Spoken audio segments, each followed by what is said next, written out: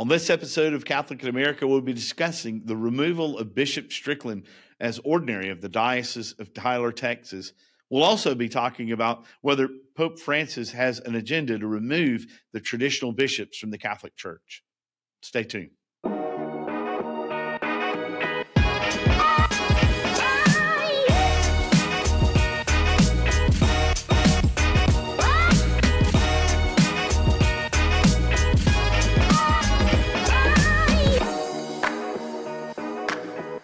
Hey guys, welcome to Catholic in America. We're so glad you're joining us today on a distance episode. We're all in different spots right now, but myself, I'm Father Michael Nixon, Father Tom Dillon, Father Doug. Good to see you all. And today we're talking about Bishop Strickland, Bishop Joseph Strickland, and his removal by Pope Francis from being the Bishop of Tyler, Texas, and something that really sent kind of shockwaves through the church here in America.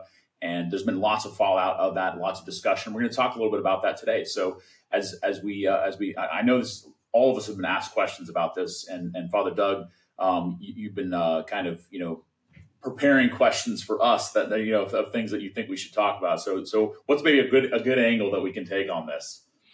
Yeah, I mean, how about we start with what your thoughts was when you heard the news, Father Michael? What was your first thoughts and feelings when you heard the news of this? I was, just honestly, I'm not an expert in Bishop Strickland. I've never met him before. I know some people that have run into him. I've just kind of seen, like most people, like he's a bishop of a small diocese in Texas. And the only reason I know about him is because of Twitter and because of social media, which is just the fact of the matter. And he's come out very forcefully about a lot of the hot button cultural issues and moral issues in the church.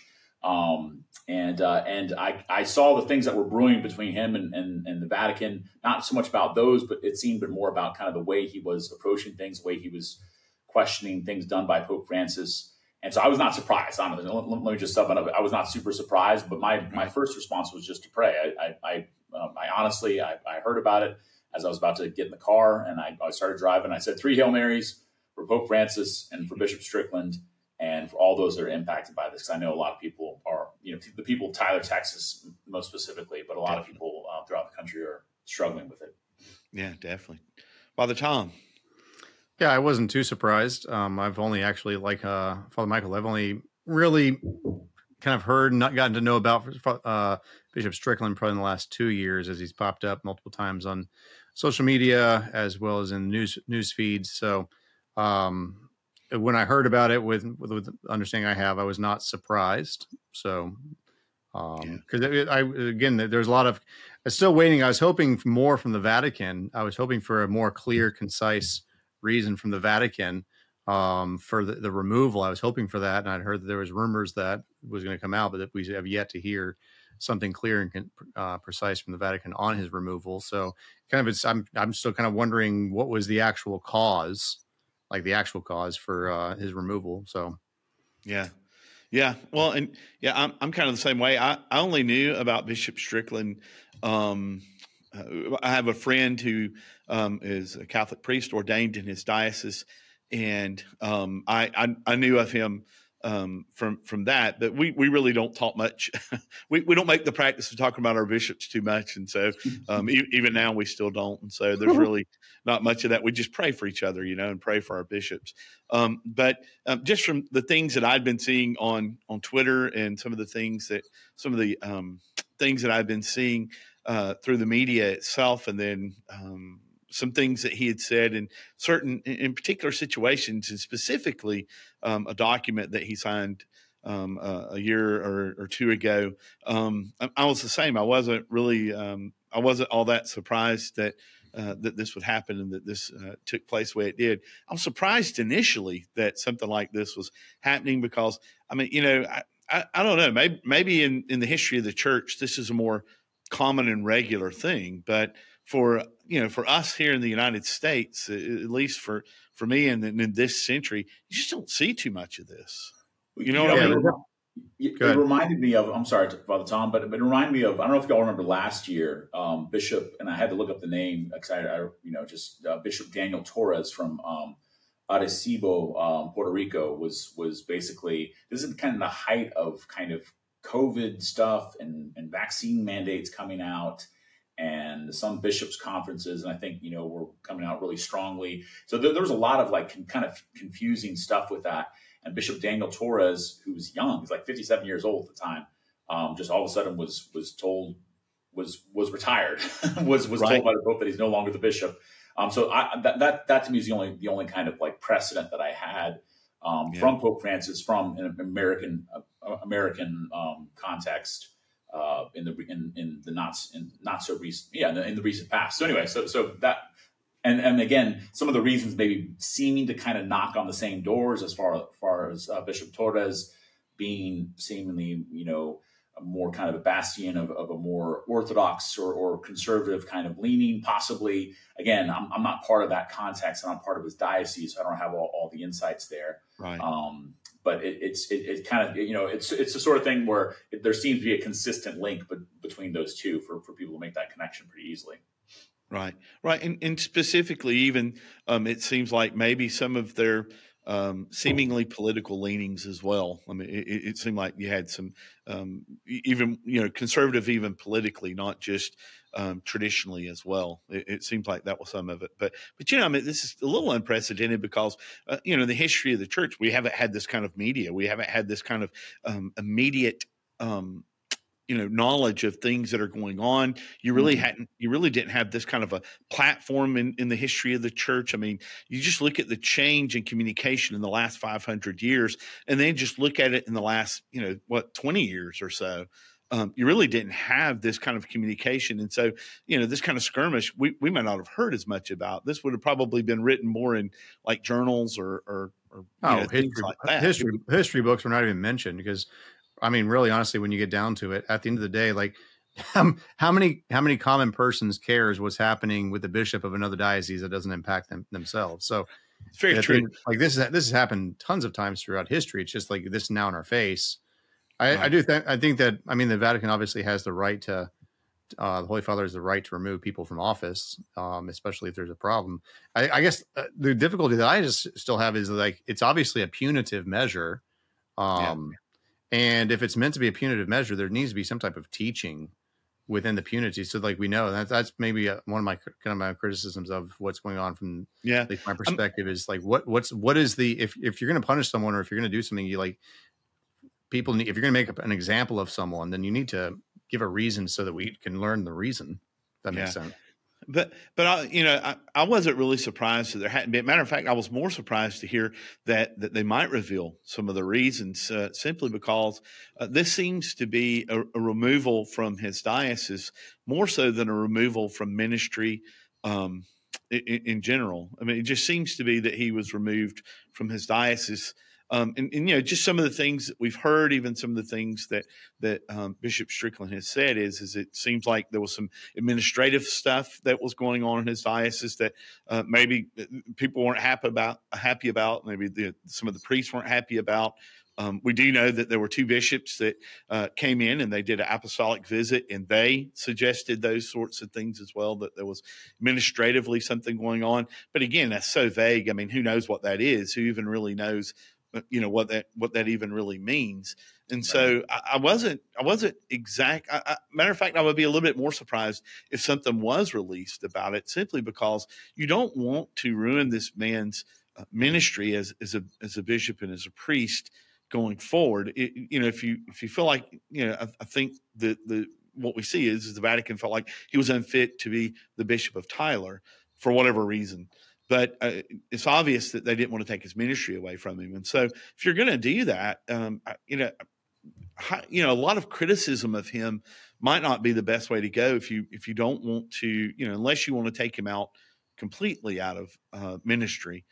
It just seems to me that you're not going to get as much said about this. But we really didn't hear much about the bishop you were talking about either, Father Michael. So, So that's the reason why I would be very surprised if we hear much more out of the Vatican. I'm like you, Father Tom. I've heard people say that there was going to be something released so that we would have a little bit better understanding. I'm assuming it's going to be pretty vague. I'm assuming it's not going to be as much.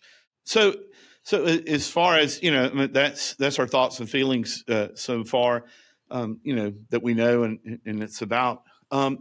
As far as some of the things that you have seen, some of the things that maybe was disturbing from either side of this, what can you say about the things that you have seen, specifically the reaction that you might have from the Vatican removing him, and then the reasons that you've seen that he, maybe these were the reasons why he was removed?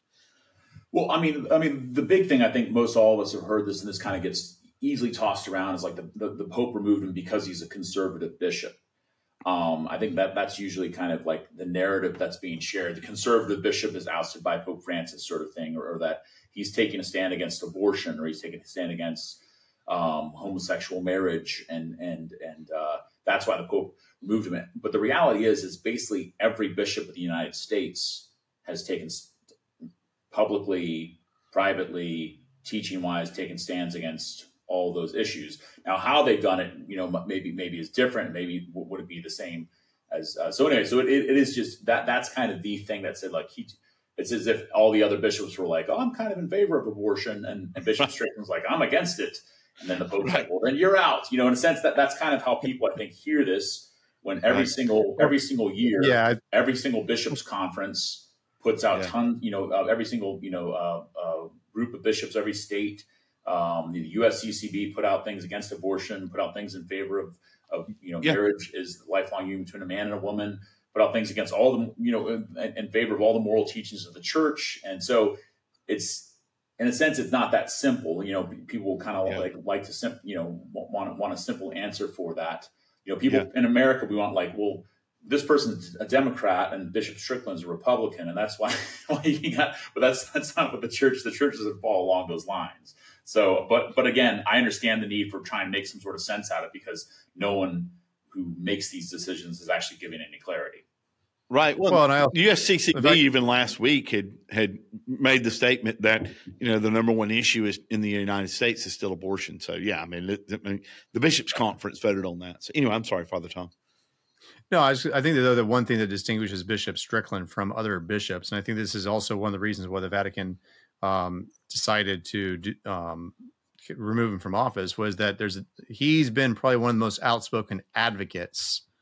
So he's done a lot of advocacy and outspoken advocacy, especially through social media, and has that's one of the things that my understanding is that he got pretty much told to get off of social media for like several years. Yeah, the Vatican constantly told him to get off social media and stop advocating and stop doing this public advocacy, because he'd been much more outspoken as an advocate. I mean, I think that, like you said, I agree with you, Father Mike, that all the bishops in the United States have spoken out against abortion. I mean, we're all united as a Catholic Church in that, but there's a difference between those who are going to be outspoken advocates and advocating constantly for it versus bishops versus others. So, but still, I think that at times, I think that's also what has gotten Bishop Strickland into trouble, is he sometimes has gone too far on social media, and he said things which he's obviously not the biggest fan of Pope Francis, right, for the lack of clarity and the confusion that he's caused. But I think that that's also, from my perspective, that's a kind of a point which I would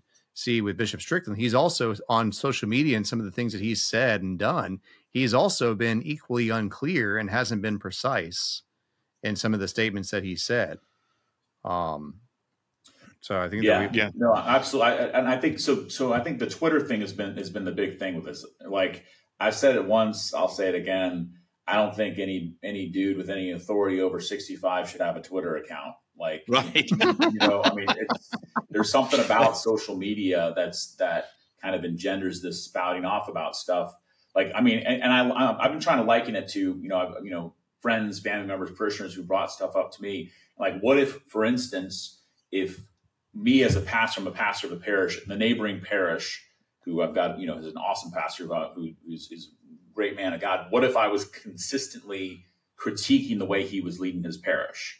Yeah. And I was putting that out on a social media platform, saying this guy's doing it the wrong way. He's not focusing on the right things. Instead of focusing on this garbage, he's focusing on the environment. He should be focusing on, ending the death penalty, like whatever the, the many myriad of moral issues that the church takes a stand on in light of the gospel, that I'm pushing that and saying and critiquing him and saying he's wrong. Or if I was doing that to our bishop, who's my boss, just like Pope Francis is Bishop Strickland's boss, if I was consistently saying, our bishop's doing this the wrong way.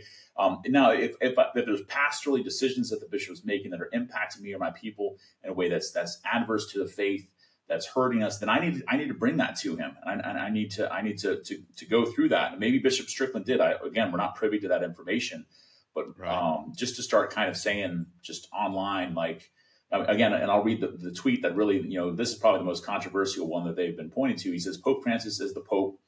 This is from Bishop Strickland. But it is time for me to say that I reject his program of undermining the deposit of faith. Yeah. Again, I mean, right there, you're stepping into. He's not saying that.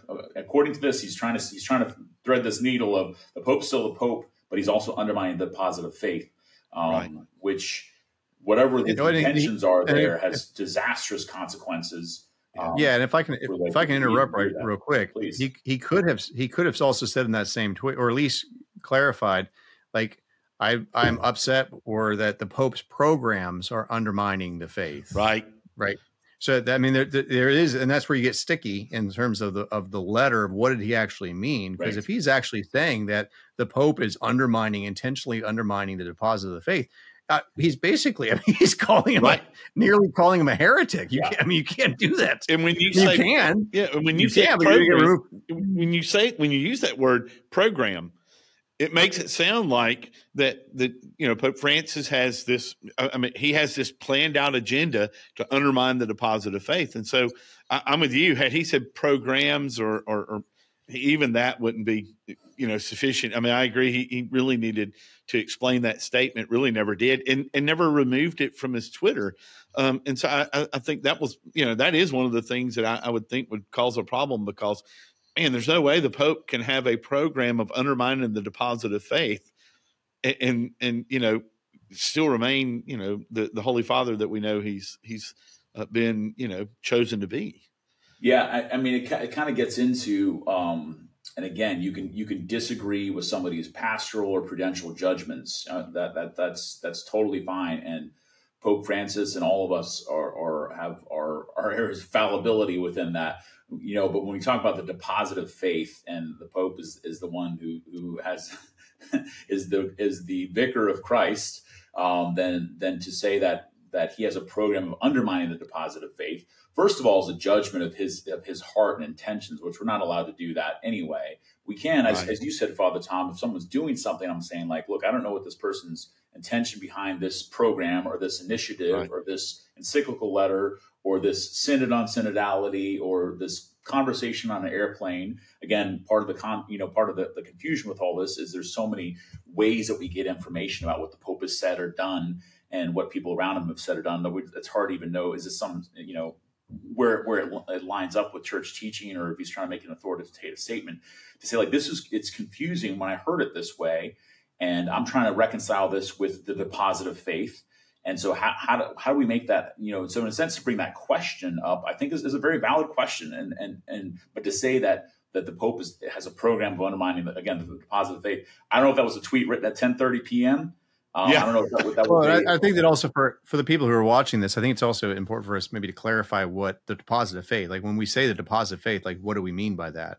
Yeah, which is the creeds and councils, like the sacred scripture, the creed, the councils, the ecumenical councils of the church. That's what the deposit of faith. Yeah, the dogmas and the doctrines of the faith. Yeah. And if you're going to accuse the Holy Father of undermining or weakening the deposit of faith, you better cross your I's. I mean, cross your T's and dot your I's, and otherwise you end up doing exactly that. You end up crossing your I's and dotting your T's. Right. But you have to be very clear, very precise. If you're going to accuse the Holy Father of that, you better have all your ducks in a line, and you can't just throw out these wide sweeping statements without proof and evidence. Right. Well, you would just say it is time for me to say that I reject, like, as if, like, what I'm saying? It was almost kind of like, oh, this is the moment that everyone's been waiting for me to reject this officially. Again, if you're the bishop of a diocese, and I say this, we've got a great bishop of our diocese, He's faithful. He's orthodox. He loves the Lord. He loves the church. He teaches the hard truths of the faith with pastoral charity and love, clear teachings, so all of that. But people don't know about him, and he's not making waves, and people aren't like in Milwaukee aren't saying oh, what does Bishop Bill Walk say about this? Because it doesn't matter what Bishop Bill Walk says for somebody in Milwaukee, because he's not the bishop of that diocese. So in a sense, there's this weird kind of, and I think maybe this is part of kind of just, a sort of a worldwide phenomenon we're seeing, where we're like kind of picking and choosing leaders that we like from other countries or other situations or institutions, and saying because they have an online presence, making them, that's my guy, that's my spokesperson. Yeah. And so this is a good bishop here, and those other ones are bad. I think there's that's not why we have dioceses and bishops and everything else. So again, that's aside from Bishop Strickland, but whether or not his actions have kind of fomented that or encouraged that, I think is something, is part of the equation here. Yeah. Well, I think there's two unfortunate things, and they kind of go together a little bit. But one unfortunate thing is that for Strickland to make an accusation against the Pope publicly the way he did, that's a very big problem. Just not even going back into councils and what they have said, but just looking at canon law itself. I mean, we're not to make those kind of accusations, at least publicly, about a pope. And so, if he had issues with him, I'm hoping that he took them up privately, and that multiple bishops, if they had problems with him, would have taken it up privately with him and not made it so public. And that's part of the problem that I think we're seeing right now is the public nature of this. And that is the second part of the issue, and part of the problem is because I don't care what comes out of Pope Francis's mouth at this moment, there is a segment of our Catholic population that is taking whatever he says, sometimes even things that are very clear, and making them unclear. There definitely is a program of undermining Pope Francis at this point. At least in my mind, there's no question about it. It can be shown from numerous podcasters and YouTubers. It can even be shown about some of these Catholic news shows that there's definitely this thing going on to undermine Pope Francis and who he is in his office. And I think you see this because, and Pope Francis doesn't help himself when he makes unclear statements, so that it can be taken in a particular way. But the benefit of the doubt, neither does Bishop Strickland help himself. Well, that's when what I he was about to say. That we give the benefit of the doubt to Bishop Strickland and not to the Holy Father, to me, is a travesty. And so how could we not take some of these things that are unclear that Pope Francis may be saying that seem unclear to us? To me, what they need is context, maybe, or maybe even, this is where I'm coming from with this. Some of it is he's speaking with all of the knowledge of the things that he's written and past popes have written in mind. And so sometimes when he's speaking with a certain context in mind, that if you just read what he's said, or specifically the way it's pulled out of speech, where, look, we could make Bishop Strickland look very, very bad, or any bishop or any priest for that matter, by taking one or two sentences out of a homily or out of something that they said and really make them look, not very good at all, because you don't have the full context to it. And especially, like if you have a priest who's preaching a 4-part series in a homily, and he says one thing in the third homily, and you don't have the other two homilies to, you didn't hear the other two, you may take something that he's saying out of context. It's the same thing here. And I, one of the biggest problems is we have, and unfortunately, it's not just people who are on the extreme left. It's some of these people who are on the extreme right who are taking every little thing, like Pope Francis just released an apostolic letter about Freemasonry the other day, one in which I thought was abundantly clear. I didn't see any ambiguity in it at all, which is a little unusual sometimes for Pope Francis, but there was no ambiguity in it at all. And I heard 2 or 3 people saying that he's still a Freemason. And you're just like, I'm not so sure that there's anything Pope Francis can do right now that's going to change the narrative of some of the people who are against him at the moment. And unfortunately, those are the squeakiest wheels that are getting the oil. Yeah, I mean, I think it's there's a couple things that we have to kind of hold in tension here, and I say that as someone who does it very imperfectly. First of all, that this is Jesus's church. Jesus founded the church. Jesus does not guarantee the impeccability of the members of the church or the leaders of the church, or even his vicar, the vicar of Christ, the Pope, the successor of Saint Peter. That just every decision he makes, everything he says is correct. The Pope can say incorrect things and can be wrong, and that's important. Right. Also, too, we recognize and realize the Pope cannot change the deposit of faith. He cannot change, can't teach heresy. He can't teach heresy. He can't, change the dogmas of the church. He can seek how can we implement this in this new age that we're in now that we're in an internet age. Again, whether sometimes there's going to be missteps with that, and just like in times past when they discovered the New World and they had to figure out, okay, what does this mean now? We thought Europe was everything, and now we got this whole other these whole other continents with people living on them that it shifted things, and there was missteps within that. The prudential and pastoral decisions that were made there, and that those things need to be pointed out and they need to be brought up, and we need to wrestle with them, have a difficult conversation. We need to have those things of Paul challenging Peter, as we see, in the scriptures. Sure. But there's that aspect too. But then also within this, that we need to be able to focus on what we can actually affect. There's that whole kind of circle of concern and circle of influence sort of thing. Like if someone is the father of a family and a bishop is the father of the family of his diocese, the diocese that he's the ordinary of, that's a huge responsibility. I say as we're all pastors, so to see as the pastor of a parish, you have pastoral authority there. If my mind and heart are constantly being taken outside of that to something else, that to me is just an unhealthy spiritual practice. And again, maybe this is something that Bishop Strickland felt that he had to do. He felt compelled by his conscience to comment on things that were happening with the German Synod of Bishops, or with what's going on in the Amazonian Synod, or what's going on with different parts of the country, or different politicians. But man, I mean, there's something to be said for.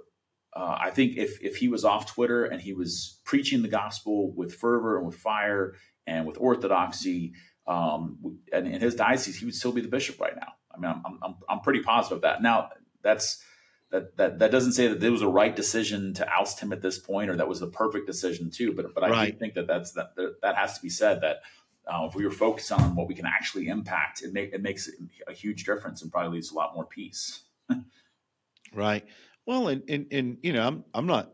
I'm like you. I don't want to pass judgment on whether it was the right decision or not. I definitely do not know enough to, I have enough knowledge of that. But I do think that on the other hand, I think what Father Tom is saying is true. Is we'd like to have a little bit more information to know, why this, why the decision was being made. I don't think that anyone who heard this was just satisfied with, oh, okay, it just got removed, right. On either side. I mean, yeah, I would say what I've heard a lot of, especially, is that Pope Francis has been heavy-handed and is abusing his authority. That's some of the commentaries I've heard, is that he's just going after the people he doesn't like, and he's being punitive unfairly, and pejoratively. But I think that it's also going back to Pope Francis, this is the whole thing. We don't really know, because the other question is this: if you accuse the Holy Father of undermining the deposit of the faith, that's insubordination. Yes. That's very clear. In the military, that's insubordination. And we are a hierarchy. We are a military structure as the Catholic Church in a certain sense. And so that's insubordination. And there's a time for a person who is an officer to challenge your commanding officer. I mean, just trying to speak to English that people can hopefully understand. But there's a point where, if you are insubordinate, you better have a really strong case. And that's what I've not seen from Bishop Strickland. I've seen a lot of these very general statements, which I agree with, where he's coming from. And also, but that's going back to what you were saying, Father Mike. He wasn't thrown out of his diocese. He wasn't taken away as administrator of his diocese because he was pro-life. No, which is the narrative, which is this false narrative. That's a red herring. Yeah. I just wish that we had more clarity on the actual reason, because I mean that's one of the things is like the Vatican hasn't historically done that. They just remove. Right. And one the same thing that happened with Bishop Torres last year. And again, I pray for him. He's out of the spotlight. Yep. I don't know what his situation has been since then in Puerto Rico. But he hasn't been on every talk show. Right. Or going down to the bishops' conference and praying out front or things like that. So this is the entirety of what the Vatican bulletin on the removal of Bishop Strickland was. The Holy Father has removed Bishop Joseph E. Strickland from the pastoral care of the Diocese of Tyler, United States of America, and has appointed Bishop Joe Vasquez of Austin as apostolic administrator of the same diocese, rendering it sede vacante, which means empty chair. So it does not have a bishop. So that's it. There's been no other. And again, you can be upset that there's not, and that's total. I think that's totally valid. Whether you're a member of his diocese or just a concerned Catholic citizen out in the world, kind of hearing about this online or listening to this video, you can have concern, and I think you have every right to be. I think it's also kind of part of the human aspect of the church is that we realize, man, a lot of times there's messy bureaucratic things that we don't get clarity. We don't get, answers. We don't get things laid out, systematically how things happen or why things happen. And that's part of the reason you got to keep praying for the church. God's still going to work through this. I think Bishop Strickland's called to be a saint. I think he's Pope Francis is called to be a saint. God wants us to be holy. And hopefully we'll all be in heaven together and worshiping the same Lord. So that's got to be our prayer within this too. And for the people whose faith is hurt by this, my prayer too for them is to recognize, look, God's not worried about this situation. God's not worried. God's not anxious. God is still guiding his church through imperfect instruments, the Pope on down to every single member of the church, every single one of the baptized. And he's doing some beautiful things. And I think maybe we can focus on that. What are the beautiful things happening in my own parish? And again, when people bring this up to me, I'm telling them, like, we're about to have 12 people in our local prison that we've been ministering to come into the church in this next year. Yeah. We got 16 people, coming in, about to come to full communion to be confirmed.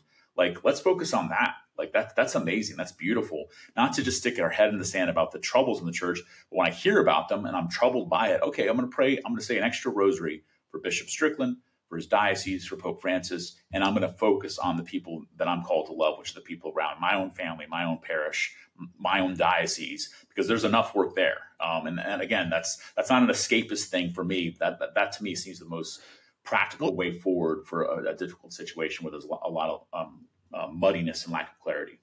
It's practical and it produces sanity, like you said, because I mean, I've had people tell me that their aunt has left the church over this, or they have a friend who was going to Catholic church and stopped going. I had another person that told me that they were considering coming into the Catholic church, but all this, they'll just stay where they are. Where they are is just as messed up. I mean, that's what happens when all this becomes public. That's what happens when that insatiable appetite that we have for news, for gossip, for wanting to be on the inside of things, for wanting to know as much as we can.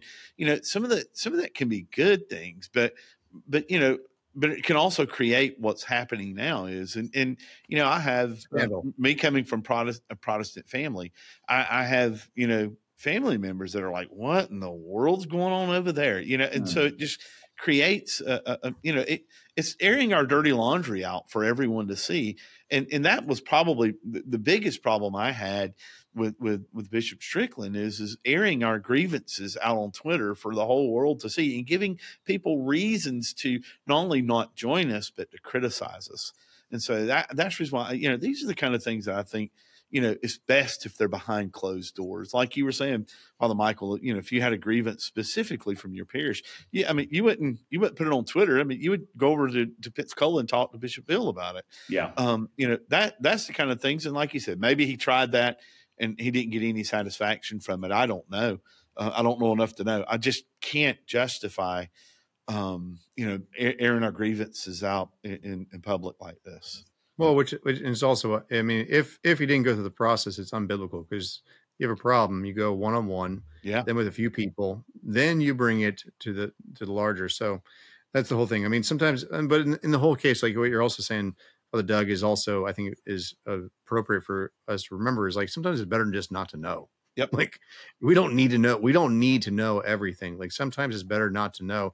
And that's why there's a certain level of prudence, like prudential guidance and prudential decision making happens behind closed doors, because not everyone has the same training, doesn't have the same understanding of things. Like there's private conversations, and when they're blasted over social media, like it creates a condition where scandal can divide. Well, and to go the other direction with that too, Father Tom, I think it's something we can pray for the Pope as well, to have that, to recognize the Pope to be able to have those conversations, those difficult conversations with bishops who are disagreeing with him even publicly.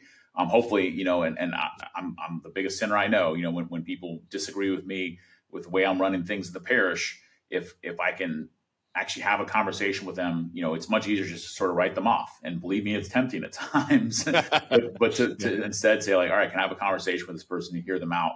And that's hard to do. And so, I think we can pray for all of us within the church to be more biblically sound in the way we deal with difficult circumstances and situations. Most definitely. Most definitely. Well, thank you guys for having this conversation, specifically about, a situation in our church that's not necessarily we want, this to be this to be aired out, but it's definitely something that I feel like people in our audience here would have been asking questions about and wanting to know. And so I'm glad we had this opportunity to sit down and kind of talk about it and at least share a little bit about it. This wasn't meant to be exhaustive in any way, shape, or form, but just kind of to get the ideas and kind of how we felt about it. And so, well, Father Michael, would you close us in prayer? Maybe a prayer for our Pope, for Bishop Strickland, and for those who are in leadership in our church. Absolutely. Lord God, we bring this all to you in your most holy name, Jesus. It's your church. We pray for clarity. We pray for peace. We pray against the spirit of division. We pray that the Holy Spirit animate our minds and hearts. Pray especially for those who are struggling in their faith because of this, that they might recognize that Jesus Christ is faithful to his church, and he's going to continue to lead us, so they might continue to focus on him and focus on the ways he's calling them to impact the world around them. We ask all this in Jesus' most holy name. Amen. Amen. Amen. Father, Son, Holy Spirit. Thanks for joining us on Catholic in America. We'll see you next time. Whatever the original intent for social media was, it probably wasn't this. Well, I'm sure you've seen this viral video. And to the B. Gaming Week Day 3. This egg is the most liked Instagram picture. Hi. Impressive carrying skills, right? Okay, so tell me all about this. Meow. Yikes. See what I mean? However, at St. Dominic Media, we found a much better way to do social. It is a joy, a pleasure to want to spend time with the Lord and with one another. If you delight in the Lord, he would give you the desires of your heart. And so I prayed him to send me to the right church. And so he led me to the one that he established, which is the Catholic Church. So I'm sitting in my quiet space, my time with God, praying for my grandchildren. Understand that the devil isn't only the enemy of our souls, he's the enemy of our human nature. And so what God has joined, he wants to rupture. Judeo-Christian values. You corrected it. Judeo-Christian values. Your brain corrected it. Oh, that's fantastic. Every year, we produce hundreds of dynamic, faithful Catholic videos that reach millions of people, both online and on television. At St. Dominic Media, we're doing the heavy lifting of creating good, quality Catholic content, and we'd love for you to partner with us, either by visiting stdominicmedia.com and following the share link, or by using the offertory envelopes offered by your parish from OSV. Help us sow seeds far and wide as we use new media's potential for good. Together, let us invest in and grow the kingdom.